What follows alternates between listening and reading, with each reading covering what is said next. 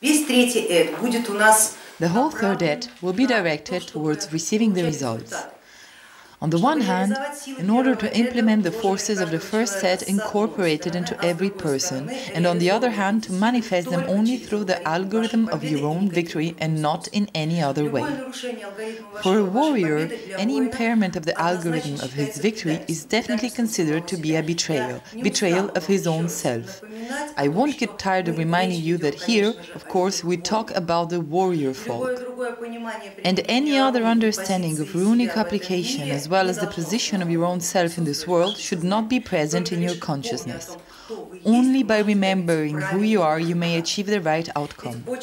Because it is very important to achieve a result by doing it the right way, without betraying yourself or the forces that stand behind you. Victory by any means is a wrong victory. A wrong one. It is a pyrrhic victory.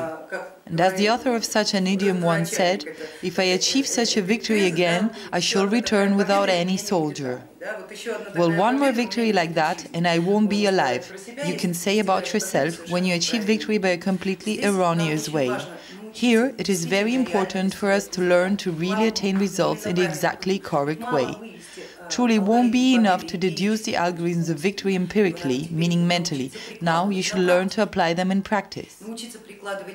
Learning to apply them in such a way that will completely solidify your right in this world, or so to say, will re-establish your residency within an informational space in an absolutely different quality and with a totally different status. And for that, you need to overcome a certain amount of not as much trials, but rather, let's call it demonstrative performances. You need to show to yourself and the world what it is you can really do, and that the victory algorithm, which you deducted empirically based on your own inner apprehensions, is neither your presupposition, your illusion, your fantasy, nor anything else that makes you look proper in your own eyes. But unfortunately, in the eyes of the forces, you will still appear as a person dressed in a slightly different, strange costume during a masquerade. A costume that doesn't belong to you.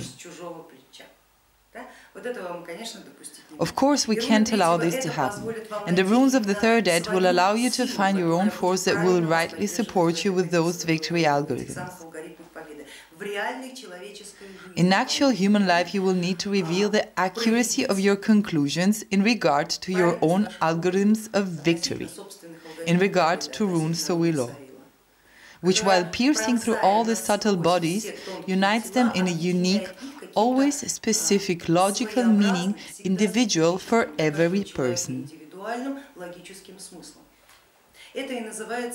That's what is called the algorithms of victory, and that is called the proto-foundation good.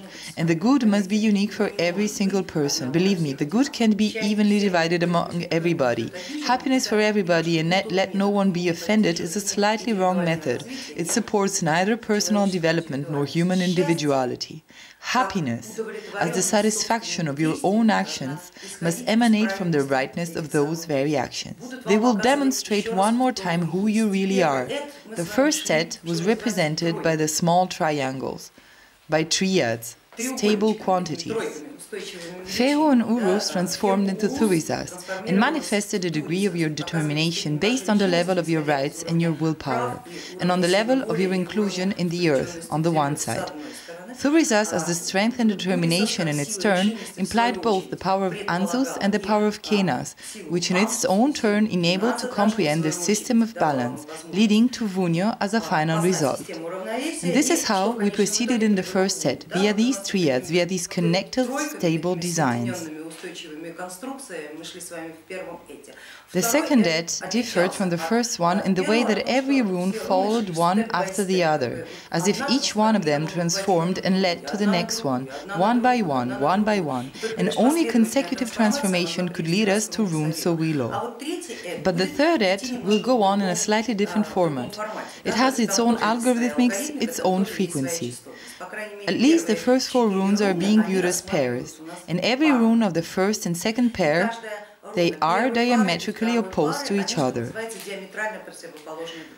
There is also a particular meaning in it, a secret that I will reveal to you after the fourth rune, so that you don't initially induce yourself, won't program your consciousness into obtaining a certain specific result. Only after passing the first 4 runes in their entirety will you be able to draw a conclusion in regards to your own self. And then the 5th rune will become a logical representation of what you have manifested during the first 4 runes of the 3rd Aett.